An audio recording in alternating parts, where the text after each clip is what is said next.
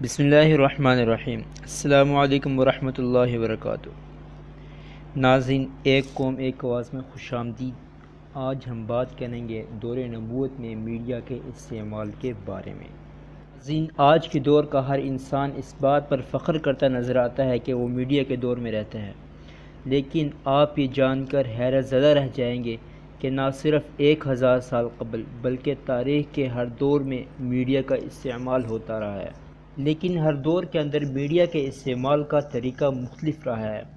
آج ہم جائزہ لیں گے دور نبوت میں میڈیا کے استعمال کے بارے میں۔ ناظرین، اس سے پہلے کہ ہم آگے بڑھیں، آپ سے حسب روایت ایک ریکویسٹ ہے، اگر آپ نے ہمارا یوٹیوب چینل ایک قوم ایک آواز کو ابھی تک سبسکرائب نہیں کیا تو پلیز اس کو سبسکرائب کریں اور بیل آئیکن پہ کلک کریں، اور اگر آپ کو ہماری یہ ویڈیو پسند آئے تو اس کو لائک اور شیئر کریں۔ تو جی ناظرین، آج کی اس ویڈیو کو شروع کرتے ہیں۔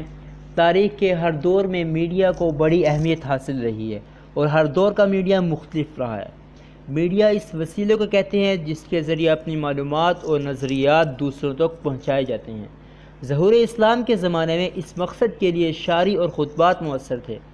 نبی کریم صلی اللہ علیہ وسلم نے ان سے بھرپور استفادہ فرمایا۔ حضرت حسان بن ثابت، حضرت عبداللہ بن رواحہ، حضرت ثابت بن قیس بن شماس رضی اللہ عنہم وغیرہ نے میدان میں ایسے جھنڈے گاڑے ہیں کہ ان سے اونچے جھنڈے گاڑنا دشمنوں کے بس کی بات نہ تھی۔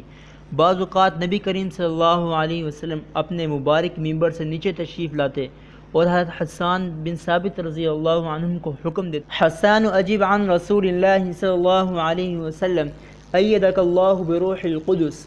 حسان، اللہ روح القدس کے ذریعے تمہاری مدد فرمائے، اللہ کے رسول صلی اللہ علیہ وسلم کا دفاع کرو۔